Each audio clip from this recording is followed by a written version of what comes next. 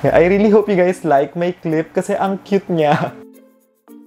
Hi guys! My name is Kenny and welcome back! Kamusta naman kayong lahat? I really hope you're all doing well today and of course, sana din safe and happy kayo. Kung familiar kayo sa lip mallow line ng Happy Skin or kaya naman favorite nyo siya, today is your lucky day kasi naglabas sila ng bagong edition and yung tawag dito is Coffee Edition. And eto nga guys, pinadala nila sa akin yung complete collection and sa video na to, iso-swatch natin lahat and sasabihin ko sa inyo how I feel about all the shades and yung formula as well. Also guys, kung hindi ako nagkakamali, this is in collaboration with John Ray. Siya ata yung pumili ng mga shades. Kaya naman, if you're watching my video, John Ray, I just want to say congratulations and I'm super happy for you. I'm very sure naman na alam mo na yun kasi diba kapag nag-chat tayo, isa yun sa mga nagiging topic natin. But anyway, ayun nga, I'm super excited na subukan tong mga shades na to and hopefully, kagaya mo, magustuhan ko din yung mga shades dito sa collection na to. Okay guys, super duper excited na akong subukan itong mga bagong lip mallow ng Happy Skin. Kaya naman, if you guys are interested to know kung maganda ba yung quality niya and yung mga shades, of course, just keep on watching. As always, I'm going to start sa mga basic info about this product. And again, yung tawag sa collection na to is Coffee Edition and 6 yung shades na meron. This product retails for 549 pesos each, but pwede nyo din siyang bilhin ng bundle or yung set na 6 na shades for, let me check. Nakita ko na guys. So, sabi dito, 3,199 pesos siya kapag ka-6 na shades tapos may kasama siyang free na tumbler. And ayan guys, ito yung tumbler na kasama kapag ka-6 yung shades na in-order nyo. So, aside sa bundle na to, you can also get yung complete lip mallow range and 14 yung total of products na meron.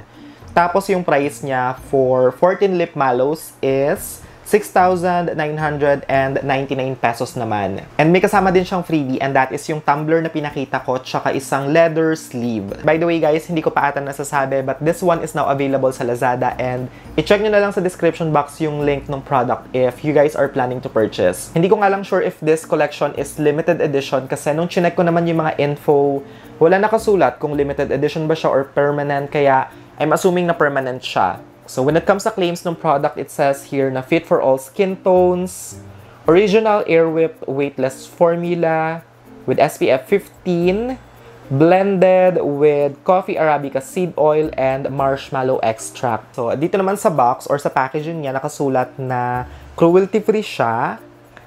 It is made in Taiwan and yung mga ingredients niya are sourced from beauty capitals like Korea, Taiwan, and Japan. I almost forgot to mention, but this product contains 3 ml.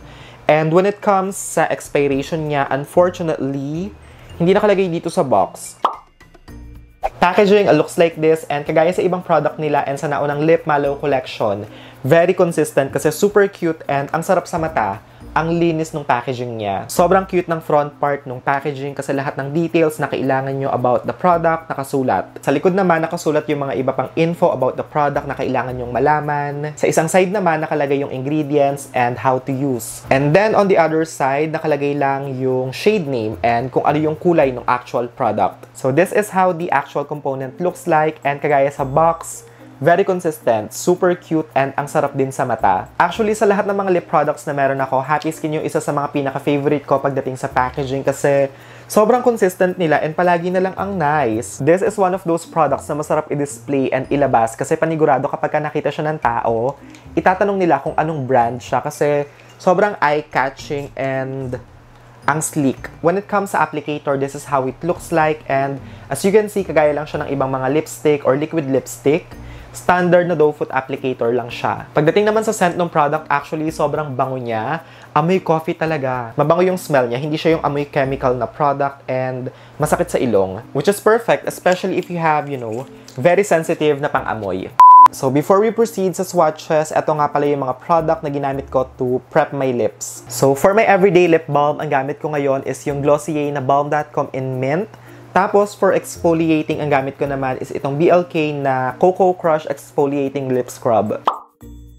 First color na susubukan natin sa video na to is called Fresh Brew and according sa kanilang product description or color description, this one is a milky brown shade.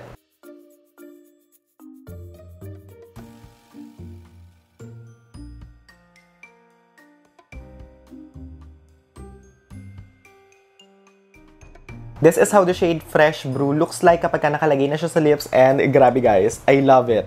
Instant fave. Sobrang close kasi ng kulay niya sa aking lip color, kaya very my lips but better lang yung effect niya kapag nilagay ko sa lips. Sobrang ganda ng kulay niya, and I can see myself using or wearing this everyday kasi nga it looks very natural and ang soft lang, di ba? It looks very fresh and hindi intimidating yung kulay niya. Okay na okay din to for teens, and for those of you na naghahanap ng perfect for everyday na lipstick, if you have complexion like me or kaya mas maputi kayo sa akin. And actually, even if you have deeper complexion or kaya morena kayo, okay na okay din tong kulay na to kasi hindi ashy yung kulay niya kapag nilagay sa lips dahil warm yung undertone niya. Pigmentation is really nice. It doesn't look patchy or streaky, and sa aking lips, dalawang dip lang pero sobrang opaque na and okay na okay yung itsura niya. Also guys, to remove the product on my lips, ang gagamitin ko nga pala is itong BLK Fresh na makeup removing wipes.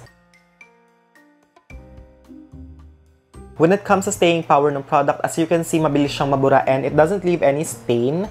But I'm hoping na sana yung mga deeper colors, medyo mag-iwan siya ng stain. Kasi usually ganun naman eh. Tapos guys, maglalagay lang din ako ng konting foundation on top para medyo ma-neutralize yung kulay ng lips and hindi maapektuhan yung mga next colors na ilalagay natin or gagamitin. Hindi ko sure kung tama yung pagkakapronounce ko ha, pero kung magkamali man ako, pasensya na po.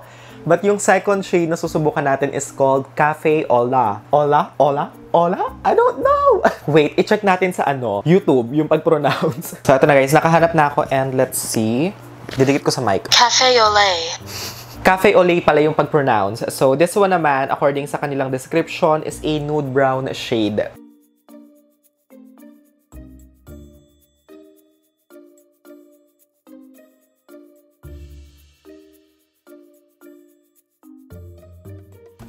Ito naman si Cafe Olé kapag nakalagay na sa lips, and as you can see, para siyang mas deeper and warmer version ng first color, which is Fresh Brew. Kaya naman if you feel like yung first color is too light for your liking, then I suggest na dito kayo kay Cafe Olé. Nakakaloka yung pangalan. Cafe Olé, yung piliin nyo or subukan nyo. I like this color as well kasi very flattering din yung kulay niya. It's not intimidating kasi yung pagka-orange nung shade, hindi siya yung parang weird na kulay kwek-kwek. Saktong-sakto lang yung pagka-orangey brown ng shade and it looks nice. I don't have any negative complaints in terms of its color, but personally for me, mas prefer ko pa din si Fresh Brew. Mas nagagandahan pa din ako dito. So for me, overall, in terms of color, this one, okay lang siya. Let's just keep it that way. Personal preference ko lang naman. So ayun. Pigmentation-wise, this one is nice kasi sa lips ko, 2 layers lang pero na-cover niya na yung buong lips and it's not patchy, it's not streaky, and very even yung kulay niya. Third color na susubukan natin sa video na to is called Iced Coffee, and according sa kanila,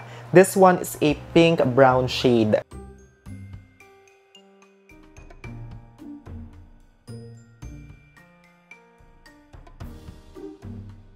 This is Iced Coffee on the lips, and for me, I love this one as well, and instant fave na din. This one is a really nice shade na perfect din for everyday kasi sobrang feminine kasi nung kulay niya, diba? And tama nga yung description nila pagdating sa kulay.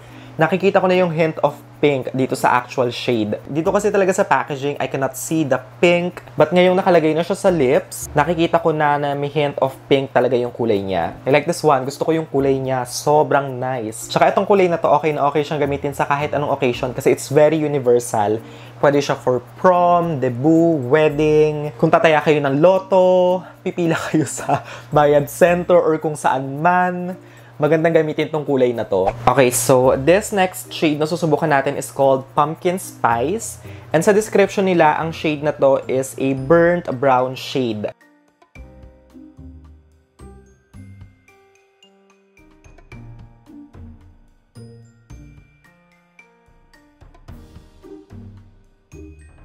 So this is Pumpkin Spice on my lips, and for me, this one is just an okay shade. Not my favorite, but honestly, it's not the worst color naman. It's just that, I don't know, parang hindi ko feel sa akin. Tsaka parang etong shade na Pumpkin Spice, medyo close siya kay Cafe Olé. Kaya iswatch natin. Pwedeng mali ako, so hindi ko rin sure. But wait, pagtabihin natin sila. Tama nga, medyo close yung kulay nila sa isa't isa. Etong shade na to is si Pumpkin Spice. Tapos eto naman si Cafe au lait. Ayan, o, di ba tingnan nyo? Parang mas red lang ng konting-konti itong si Pumpkin Spice. But once you apply it sa lips, parang almost similar lang naman yung itsura nila. Pigmentation-wise, I don't have anything negative to say kasi it's very opaque and it's not patchy nor streaky. So far for me, ang medyo 50-50 ako, or hindi naman 50-50, it's just that hindi ko nga preference yung color, is Cafe au lait and Pumpkin Spice. Dalawa pa lang. Again guys, ha, personal preference to. So yung product or shades na hindi ko gusto, pwedeng gusto nyo. And yung gusto nyo naman, pwedeng hindi ko gusto. Fifth color na susubukan natin is called Cinnamon. And yung description nila sa color is blush brown. So dito naman sa kulay na to, I'm assuming na medyo may pagka-pink din yung color niya. Kaya let's see and tingnan natin kung maganda din ba.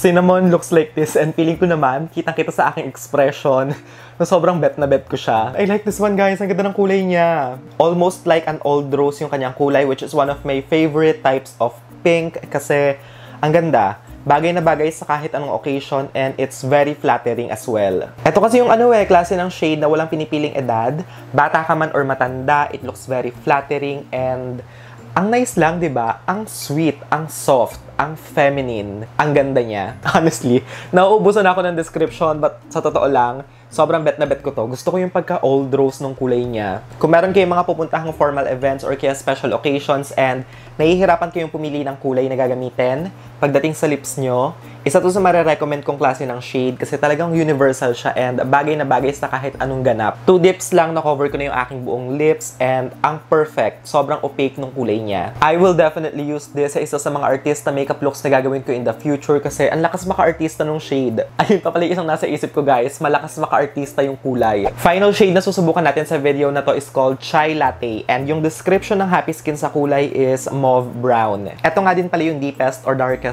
color dito sa kanilang coffee edition na Lip Mallow line.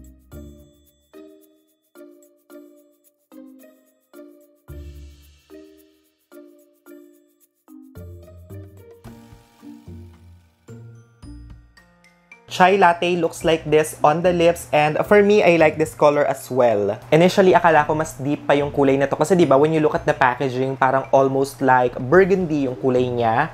But kapag pinagtabi nyo naman, hindi ganun kalapit. Kaya ayun guys, dapat talaga huwag kayong mag-rely sa packaging kasi medyo hindi siya accurate. But in terms of color nga, maganda naman siya. I like it and it's nice. Even though medyo may pagka purple or dark na yung kulay niya, it's still very wearable and okay na okay pa din gamitin for everyday. The color is very nice and this one, I feel like okay na okay siya especially sa mga evening occasions like dates or any formal events na night yung ganapan. Very flattering yung pagka-mauve nung shade. Before kasi may mga na-encounter akong mauve lip color na once you apply sa lips, medyo may hint of pagka-gray yung kulay niya. But this one, hindi.